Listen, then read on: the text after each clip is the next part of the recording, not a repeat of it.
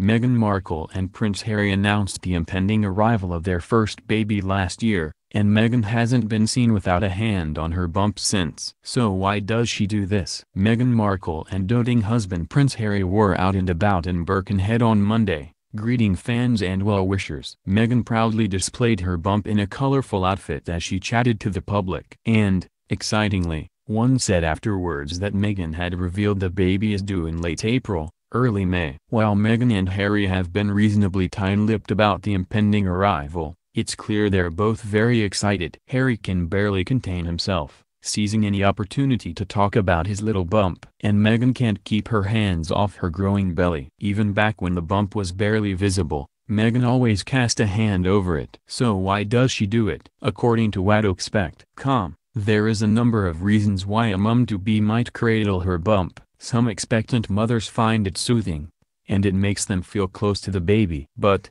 according to the pregnancy advice site, there is research showing the fetus may respond to the mother's belly stroke. The study, conducted in 2015 by researchers at Dundee University in Scotland, examined 23 pregnant women in their second and third trimesters as they were performing three activities: talking, stroking their bellies and lying still with their hands at their sides. Using sonograms and tracking the movements of the babies in the womb, the researchers found not only that the babies moved around most during the touching activity, but also that they responded to touch at a much earlier state of gestation than had previously been documented.